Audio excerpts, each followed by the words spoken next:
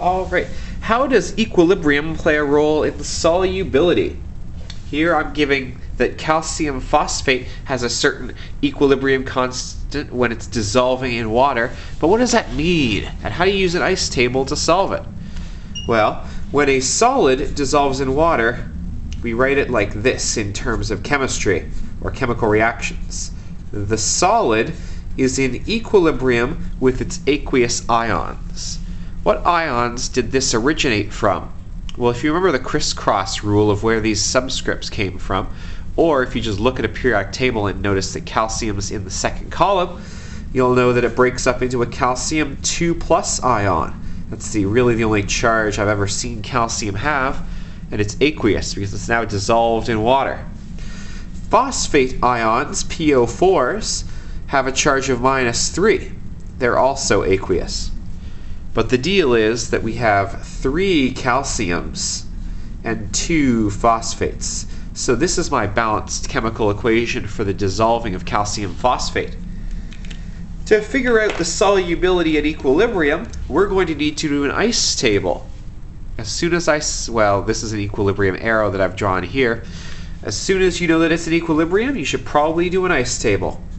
Well, we're going to start here with my initial concentrations. The initial concentration of this doesn't even really matter because it's a solid, and solids don't really play a role in equilibrium.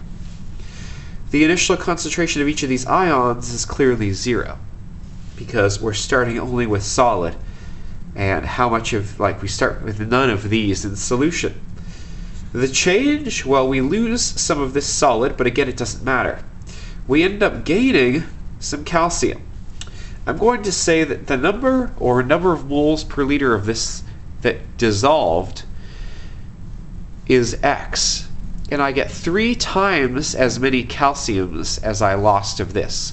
So I'm going to say that this is plus 3x. The 3 comes from the coefficient here, and I gain 2 phosphates for each of those steps. So my equilibrium concentrations of calcium is 3x moles per liter, and my equilibrium concentration of phosphate is 2x. Why does this matter? Well, because we were given K, the equilibrium constant of 2 times 10 to the minus 29, we can use these concentrations in a KSP expression and solve for X. KSP, as you create an equilibrium expression, is products over reactants. Calcium to the power of its coefficient, phosphate to the power of its coefficient, and we don't include the solid in the denominator because it's a solid, and we don't include solids in the equilibrium expression. Now we fill in what we know from the final row of our ice table. The KSP was given in the question, 2 times 10 to the minus 29. Our calcium concentration is 3x, that's cubed, and our phosphate concentration is 2x, that's squared.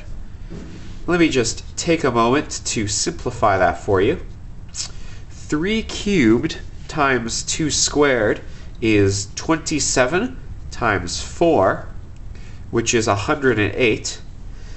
X cubed times x squared is x to the 5. Ooh, look at this. Algebra is useful. How do we solve for x? Well, basic math says we divide both sides by 108. That causes it to get canceled out here. That gives me 2 times 10 to the minus 29.